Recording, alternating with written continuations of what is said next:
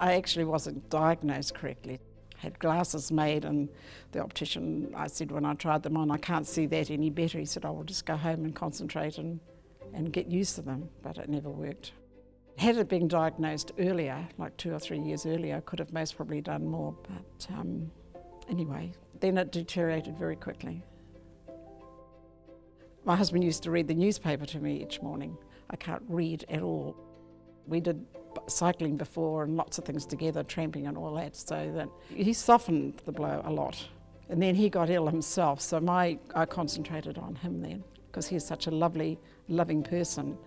And we didn't realise that he had limited time.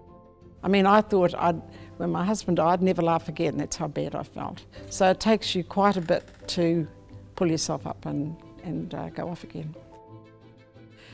After my husband died, it struck home because all of a sudden I couldn't move around like I used to, and just the normal things like opening a can of something or going to the grocery shop to try and get something and lugging stuff home. And the thing I felt most was my inability. I thought I was incapable of doing this and doing that, and it becomes a big issue for the first time in your life when you suddenly realise. And you are grieving. There's a hell of a lot of grief, really. Well, in my case, because we had just a wonderful relationship. We were very, very lucky. That's the thing no one wants to lose, is their independency.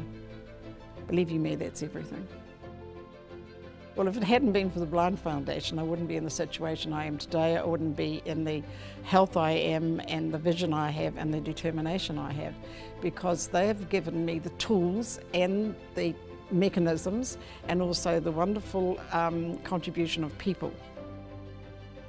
I don't think a lot of people are aware of the opportunities and the services they have available, because I was one of those people who just thought, well, Hieatt and people are blind and they've got a walking stick, and you've got no idea of the amount that is done for you and the services available.